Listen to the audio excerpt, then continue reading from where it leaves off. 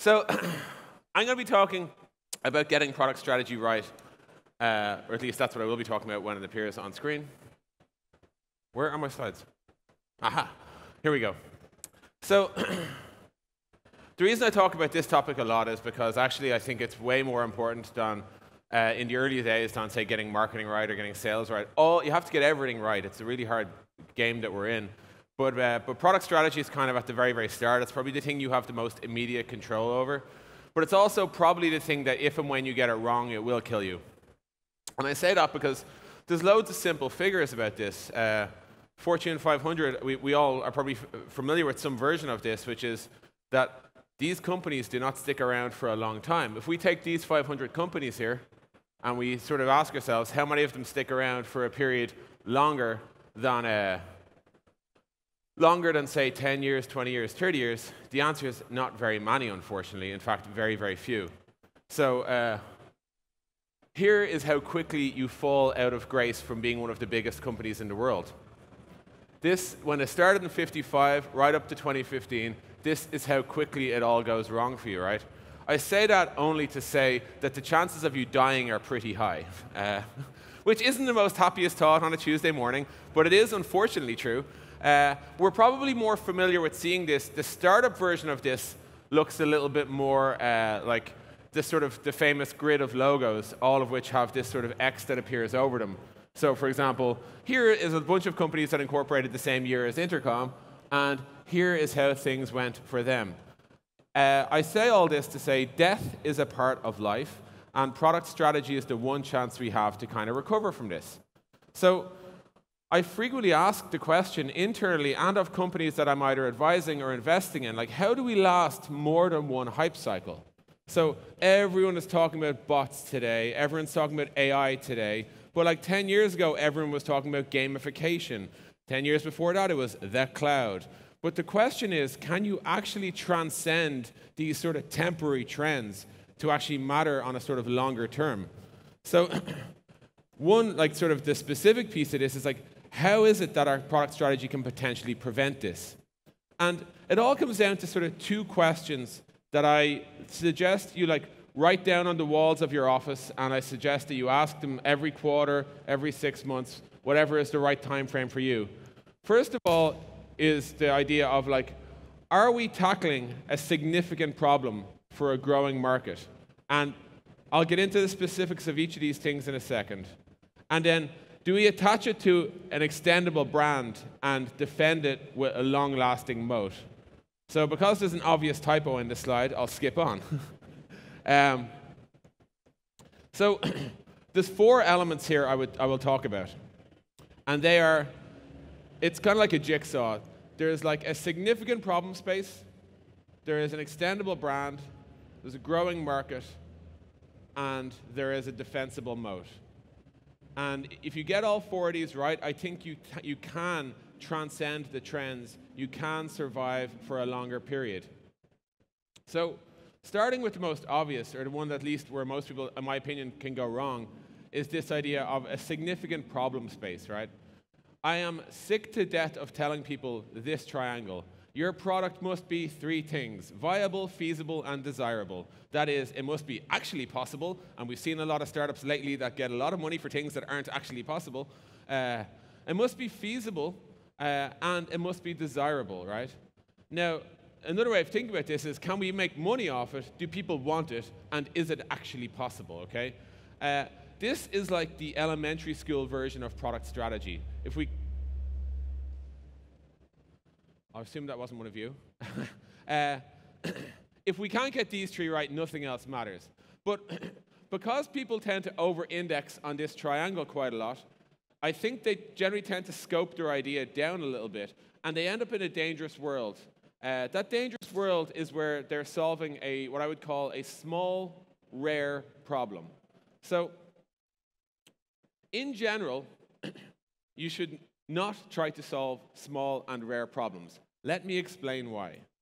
You can solve big things and small things, and you can solve things that happen every day or things that happen maybe once or twice a year, okay? And if you manage to find a sweet spot, like let's say Slack, I believe Stuart will be on the stage later, Slack solves a big problem, which is collaborating with my colleagues every day. So it's a big, frequent problem, and that's why it doesn't shock us that they're worth billions and billions of dollars. You can solve a big, rare problem, which might be some sort of, a very, very holiday booking, for example, right? It's something you don't do all the time, but it's a big bit of work when you have to do it. Or you can solve a frequent small problem, making it easier to order my morning coffee or something like that, right? That's something, it's not the biggest problem in my life, but it does happen every day. The worst problems to solve, and sadly too many people go for this, is something like, I've got all these recipes, all these ingredients in my fridge, and I want to be able to make a recipe out of it, so I want an app that takes the contents of my fridge and turns it into it. And it's just like, right, it's not actually a big problem, like as in your life will go on, you can actually just work this out. And it's not every day, because you actually don't have that problem every day. Most of the time you know what you're going to cook, or you have a plan, or you're ordering in, or whatever.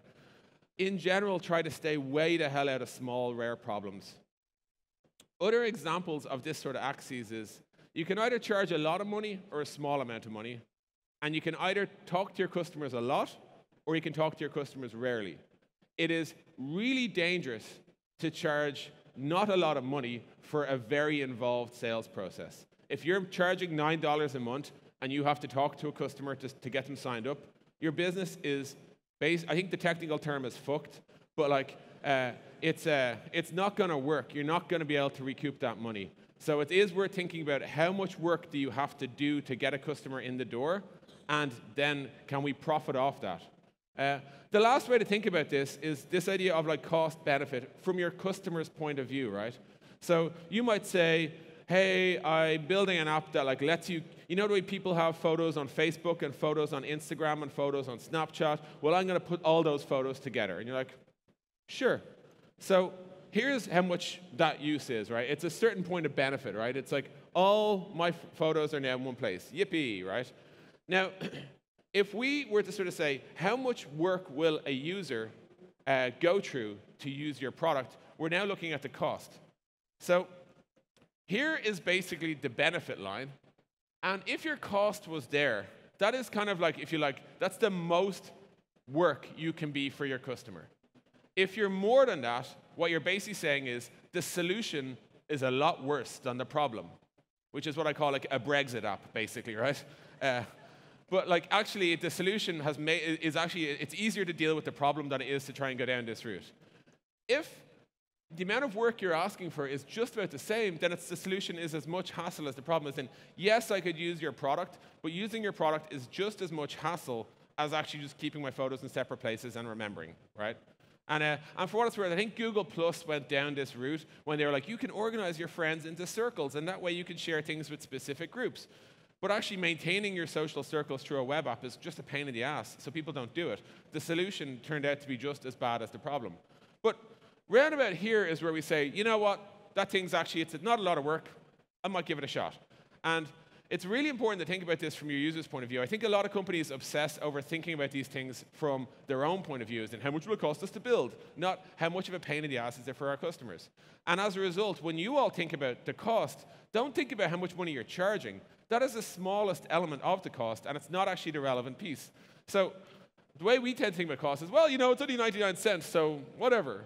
But actually, it's not 99 cents. It's at least 99 cents plus the time to install, configure, create an account. But the way most people think about it is actually, it's like 99 cents, but oh my God, I have to install yet another fucking app to my phone, and they're going to start emailing me, and then it's going to get hacked, and all that shit. That's actually the cost of you using an app. So I would also encourage you to ask yourself, when you're tackling these big, substantial problems that happen all the time, ask yourself, do you frequently experience and understand the problem? So if you do frequently experience and understand something, you have the ability to use what's called an OODA loop, which is you can learn new things, make decisions, and act on them very quickly. So if it's your problem, you can do things like this. You can say, does this solve my problem? No, I'll fix it. If it's not your problem, if you're solving it for something that you have known nothing about, you have to go through another loop, which is your research loop. Send it out to the focus group, run a shitload of usability tests, bring it all the way back. So I think that's another important thing to think about here, is just like how familiar are you with this problem? And Lastly, can you express this problem in a timeless and technology agnostic way? And this is really, if you actually want to last more than like 3 or 4 years, this is really important. One of my friends had a startup that let you do this, literally. Swap phone numbers over Bluetooth with people nearby. And the problem is that phones aren't a thing, phone numbers aren't a thing, and Bluetooth probably won't be a thing. And that means that in a not long time frame, his startup will no longer be relevant. Similarly, I see people who try to copy bits of Intercom, and what they say is, we're going to send emails automatically when chooses, triggers, events in your web app. And again, the technology is just one sort of timestamp of this problem. So when all of this new shit comes along, you have to think, oh, well, how does that work with Alexa? How does that work with a watch? How does that work with say, voice-based computing and all that sort of stuff? If you really want to be timeless, you have to not be held ransom to whatever's popular today. So that's the main points about the sort of problem you tackle. Another piece I talked about is just growing your market. So it's really important that you pick a market that itself is growing. And the way I always say to this is hey, in 5 years' time, will more people have this problem or less? Will the problem matter more or less? Will it hurt more or less? Right? If the answer is less for any of those, your market is shrinking. The value of your company before you've even started is shrinking. So and the reason I think about this a lot is because we have to think about this from an Intercom point of view, which is Intercom's all about connecting internet businesses with customers to fuel loyalty through the medium of messaging. So our belief on the future is there will be more internet businesses. Customer loyalty will matter more.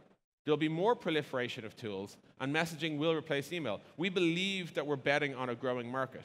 But you can look at any set of markets and sort of say, will there be more dentists or less in the future? Will second-hand cars be a thing in 5 years? These are all sort of time-stamped questions that you have to think about if you really want to last for a long enough time. You might well look at the market and say, oh, there's a gap. No one's doing mobile first this or whatever. To which I'd always say, there might be a gap in the market, but is there a market within that gap? And that's just as important a question.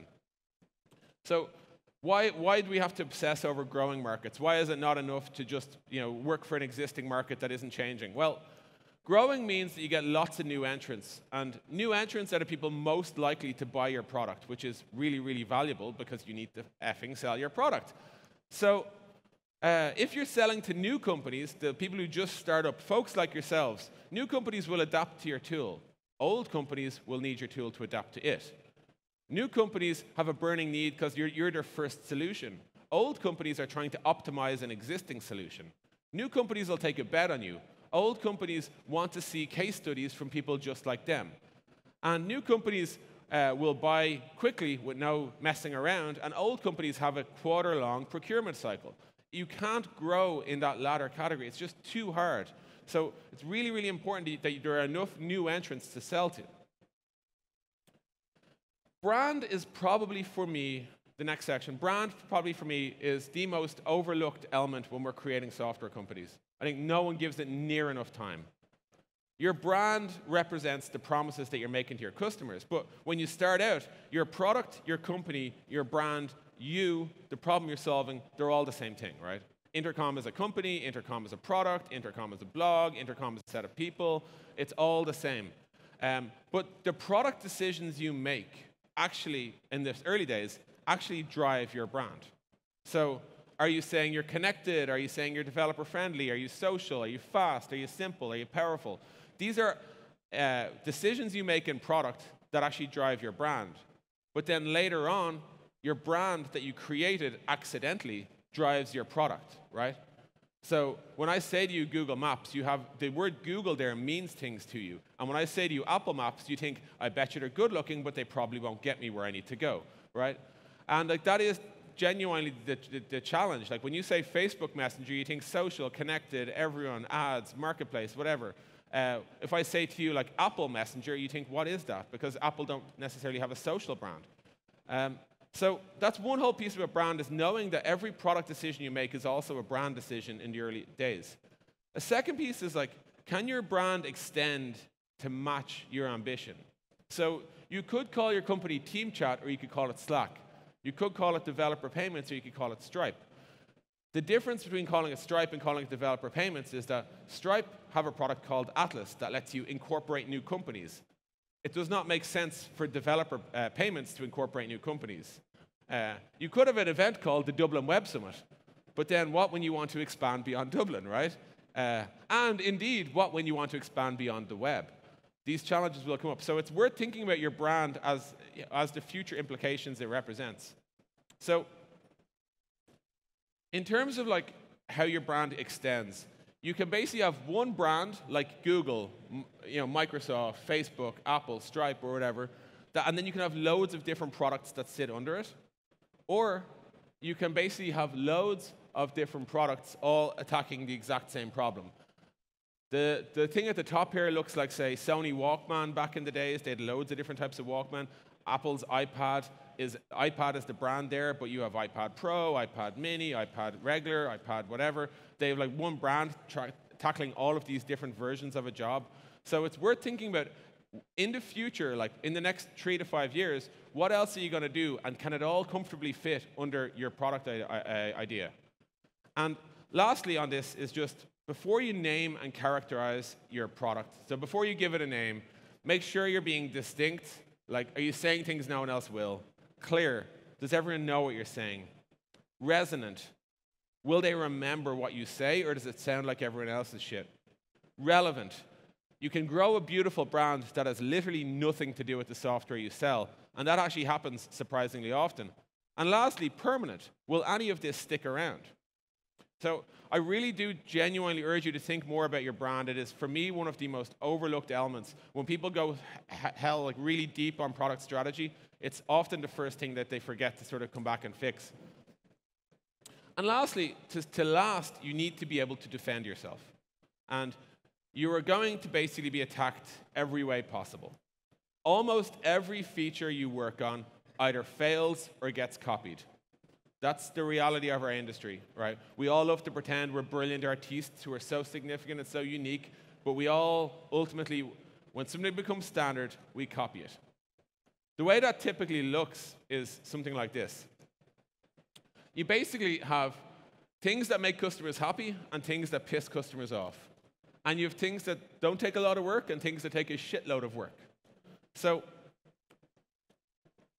inevitably, when you build a new feature, you put a small amount of work in, and it makes everyone happy because you're the only people with it. It's a delightful experience. People like it, etc. But people start to copy it, which means now users start to require it or expect it, right? And it means you have to now invest at least as much as everyone else in the industry. And then over time, it'll become what's called a sort of table stakes, right? In that no one will thank you for it, but you have to spend a lot of money to do it properly. So, for example, no one gets off an airplane and says, thank God that thing landed on time. Or, sorry, landed safely, right? No one's like, dear British Airways, you kept me alive. Well done, That's not, it's the least they could do, right? So it's worth thinking about. Your features over time go from being delightful to being must-have, which is why every competitor will copy them. So then that leaves you asking, what is unique? What cannot be copied? The old mode, and that whole piece, by the way, if you're interested, is called the Kano model, K-A-N-O. Which means, what type of moats do you have? Well, you can have economies of scale. That is, you're bigger than everyone else, so you can afford a smaller profit margin, the Amazon route. Network effects. Your product is better because everyone uses it. Something like Facebook has this. You can have IP patents, trade secrets, etc. Right? A lot of what makes the iPhone X so unique is that. You can have high switching costs. This is getting harder to do, but you can make it really hard for somebody to quit. Technically, you can lock them in, or you can have customer loyalty, make it so that no one ever wants to leave. But there are 3 pieces I'll leave you with in terms of how do you defend yourself in this new world. One is, if you can build a platform that other people rely on, then it's so hard. No one can quit platforms. It's near impossible, right? Salesforce have done this incredibly well. You can't stop yourself from using Salesforce no matter what, right? If you have the opportunity to turn your product into a platform that others build on, take it. It is valuable. Secondly, build a community of your users, much like the community here in front of me. it's hard to copy and paste people. It's easy to copy and paste CSS. So we've been doing a lot of this. This is a photo from our most recent world tour we did. All we're doing here is trying to unite people in Intercom. That's literally all we're trying to do. And lastly, try to build a product brand that stands alone. So look for the most unique thing you can bake into your product and sort of base your entire sort of company brand around it, right? And if you can do that successfully, there will be no substitutes. People don't actually, there is a whole horde of people who will buy the iPhone X simply because it is called the iPhone X. That is how it works. That is the value of a brand.